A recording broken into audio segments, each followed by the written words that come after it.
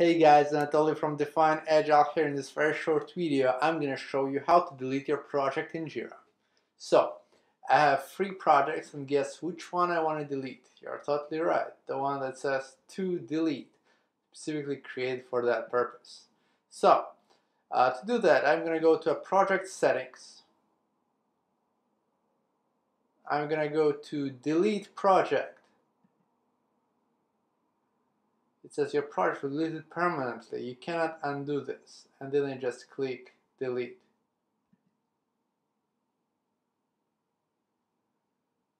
Refresh. Need to acknowledge that I deleted it.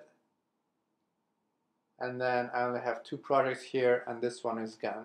Thank you for watching. That was very quick. And if you need any help with Jira, go to defineagile.com, schedule free consultation, and me and my team will help you with all your Jira needs.